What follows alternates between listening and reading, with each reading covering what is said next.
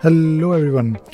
So today let us take a look at this question from Jennifer, asked on the community about ability to edit a subtask when status changes for parent task. Now Jennifer is asking here about a transition. So when the parent, let us say a parent is a transition from one status to another status, what Jennifer is trying to do and asking here whether we can have that transition screen. So the screen that we can pop up when the transition is happening, or basically in between the transition between two statuses. And the purpose of the transition screen is to capture some information that can be saved or edited on the issue. Now what Jennifer is trying to understand whether this particular thing can be done for the subtask. So imagine that you have a story, and for that particular story you may have two subtasks. Now the moment you transition your story, maybe you want to pop up the transition screen 3 times. Number 1 for the actual story, number 2 for the subtask number 1, and number 3 for subtask number 3. And this is of course not possible because the way transition works, transition actually happens, or transition is basically for that particular issue level.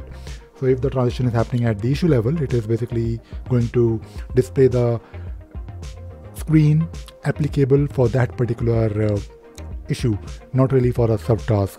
But there is a way to do it.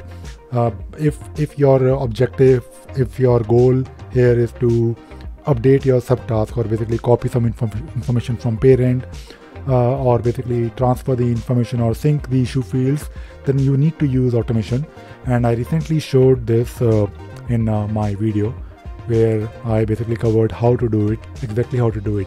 So in this particular video, copy fields from parent to subtask, I basically discussed this particular scenario, and I'll also show you my rule, my automation rule that will give you a very good idea about how this rule works. And you can take a look at the video to basically go through exactly how this particular rule is configured. But in summary, what you need to do, you basically need to trigger the rule. The trigger of the rule would be to wait for the transition. So whenever issue is transition, then run this rule, and then you need to use a branch rule for subtask, and then for within that particular branch for subtask, you need to edit the issue fields.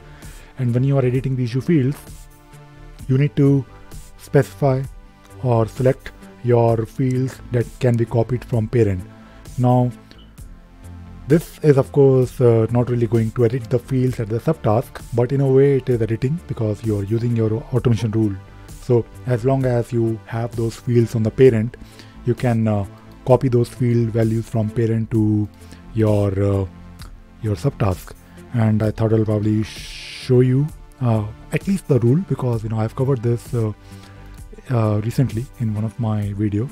So this is a rule where we are talking about issue transition, and when you're looking at the branch rule, basically branch rule for subtask of that particular issue that is just being transitioned, you can actually define here when you select the action edit issue that copy these fields from parent to basically copy due date from parent, copy text field from parent, and so on.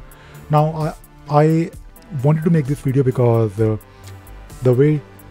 thing which is different here in this particular question is about the transition screens, not really about the automation. We all know, basically I wanted to share that of course it can be done using automation, but when you are working on the transition screens work on the issue level on which that transition is happening, and that is the main thing that I wanted to cover.